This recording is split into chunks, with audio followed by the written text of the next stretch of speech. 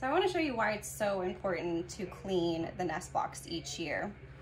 I have a nest block here that came back to us and we've opened it up.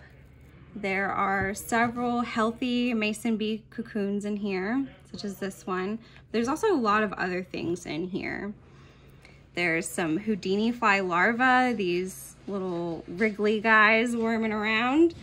So a fly came in here, snuck in the nest and laid some eggs, and these are the larvae that have hatched and consumed all the food that was supposed to be for the bees.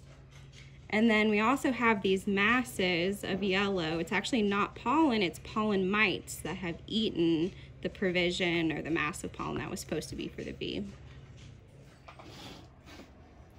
So at Rent Mason Bees, we clean all of our nesting blocks every year. So it's really important in keeping healthy bee populations, removing fungus, pollen mites, other things that might be still in the blocks.